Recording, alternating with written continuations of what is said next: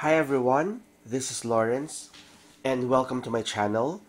For this video, we will be discussing the secant methods, another one of the numerical methods. So let's start. What is the secant method? So I'll just discuss a brief background of this method. For example, you're given here a certain function and you're asked to solve for the root of a nonlinear function. So definitely the root here, as you see, is this point. So how does secant method work? First, you have to assume 2 points. Let's just say point x sub 0 and then point x sub 1, which is here. When you project those 2 points on the curve, x sub 0 would give you fx sub 0, and then x sub 1 would give you fx sub 1. And then what you do is that those 2 points on the graph, you connect them by a secant line. That secant line then touches or crosses the x-axis at this point. That point where it crosses is now what you call x sub 2. And then again, x sub 2, you just project it on the curve. And then the new point, and then the x sub 1. So the new point x sub 2 and fx sub 2, sorry. And then fx sub 1, you connect them again by another line. And then this line would then again cross or touch the x-axis, giving you an x sub 3. So when you project that, it gives you fx sub 3 and so on until you come close and close enough to the actual root. The main difference of this one with the bisection method and the method of successive substitution is that the secant method is not a bracketing method. So there's no assurance that you will converge to a certain root or a certain value. So let's go to the algorithm.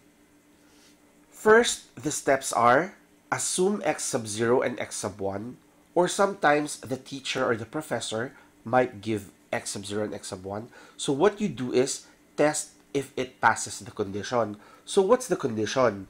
So if fx sub 0 is less than fx sub 1, so the y value for this one is less than the y value of this one, so the absolute value, then swap x sub 0 and x sub 1. Why? This is to ensure that the absolute value of the function does not increase, and so that it converges easier. So again, you don't need to swap when fx sub 0 is greater than x sub 1. But if it's in this form, you have to swap x sub 0 and x sub 1. And then the next step is that you need to solve for x sub 2. A lot of the literature, you'll be able to see a variation of this one.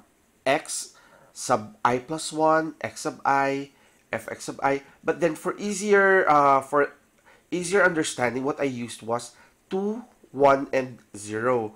Meaning 2 is the one after, and then sub 0 is the one before. So basically, x sub 2 is equal to x sub 1 minus the function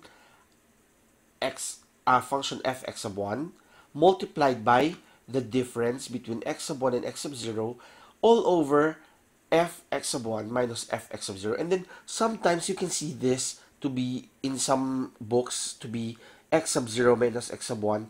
But then the bottom has to also be fx sub 0 minus fx sub 1. So for our purposes, let's just use this. And then step number 4, the next iterate, we set the x sub 0, the new x sub 0, to be the old x sub 1. And then the new x sub 1 to be x sub 2. And then solve for the new x sub 2. And then we continue until the absolute value of fx sub 2 is less than or equal to the error indicated. So I know it's a bit too much. Let's go to the example for you to be able to understand easier. Okay, in this case, I'm asking you to solve for the root of this function. Please take note that if, for example, you're given a function x to the third plus x squared minus 3x equals 3, change it in the form wherein the whole function is equal to 0, such as this example. So you're asked to solve for the root of this cubic function, and then you're asked to solve until 0.0001, so less than or equal to this. So what we do first is assume values for x sub 0 and x sub 1. In this case, x sub 0 is 1 and x sub 1 is 2. So let's try to answer this. Is the absolute value of f of 1 less than f of 2? So 1 and 2. So let's see. F x sub 0, which is actually your f sub 1, the value is negative 4. And then f x sub 1, which is your f of 2, the value is 3. So let's look at this. This one is negative 4 and this one is 3. So since the value of the first assumption, fx sub 0, is greater than the second, there's no need to swap.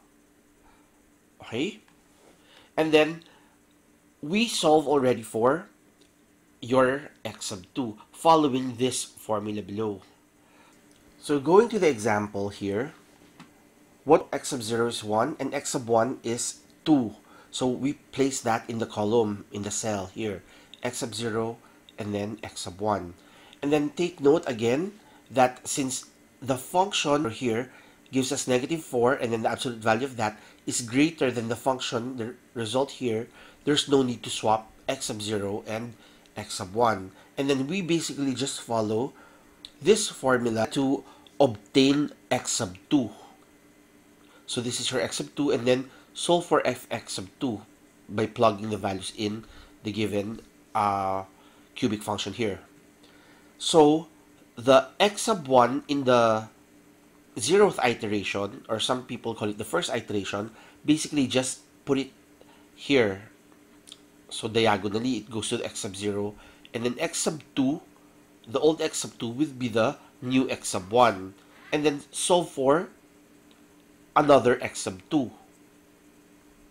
And then continue on until you reach the certain level of error. So for this case, you were asked to solve for, or basically on the 5th decimal place. So at the 4th iteration, your final answer is 1.732051 for x sub 2, and then it has an error of 1.42 times 10 to the negative 6.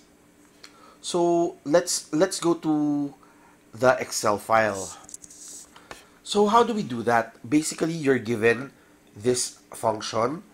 Let's just try to program it. So equals this cube plus this square minus 3 times this column minus 3.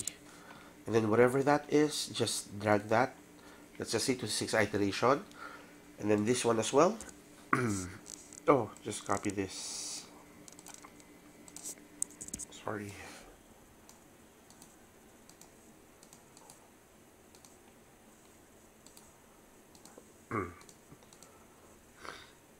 Is this correct? Yeah, it's correct.